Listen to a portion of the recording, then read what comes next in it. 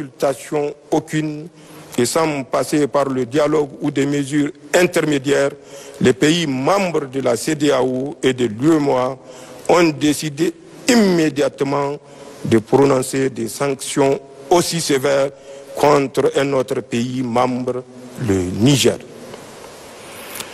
Allant jusqu'à Abdourahamane Tchiani, also known as Omar Tchiani, born 1960, is a Nigerian military officer who is the president of the National Council for the Safeguard of the Homeland, the military junta of Niger. He had served as the chief of the Nigerian Presidential Guard since 2011 to 2023.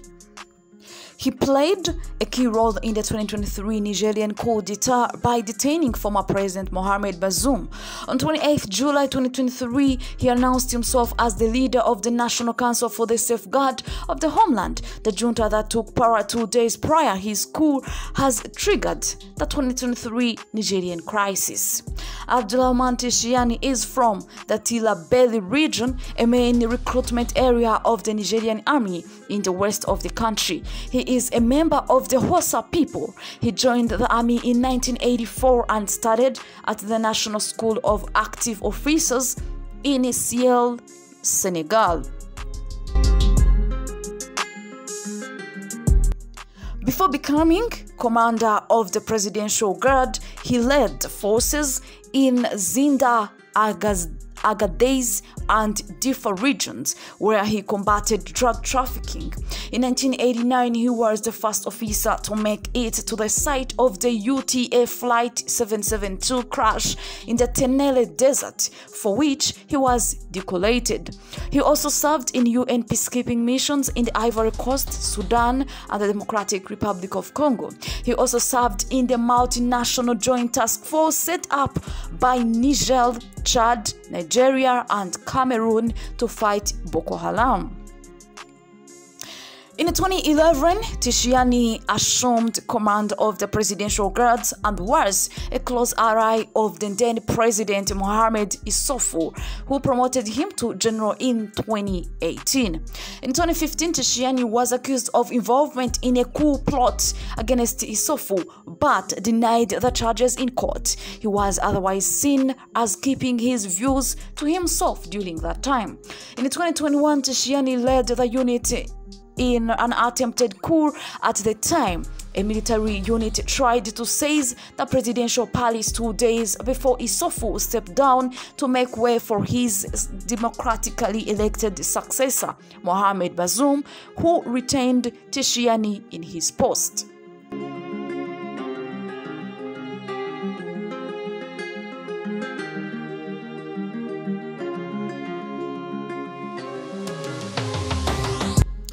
On 26 July 2023, Tchiani led the Presidential Guards in detaining Bazoum in the presidential palace in the capital Niamey as part of the 2023 Nigerian Coup Detat.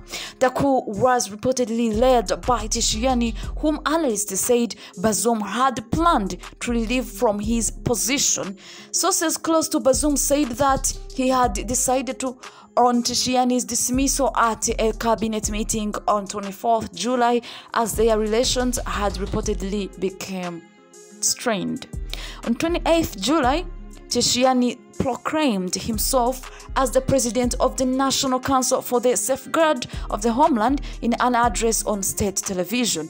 He said the coup was undertaken to avoid the gradual and inevitable demise of the country and said that Bazoum had tried to hide the harsh reality of the country, which he called a pile of dead, displaced, humiliation, and frustration.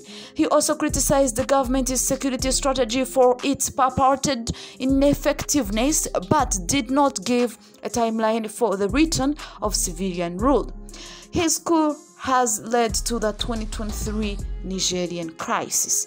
Thank you so much for watching, and don't forget to subscribe and also turn on the bell icon to receive notifications every time we upload new videos. Peace.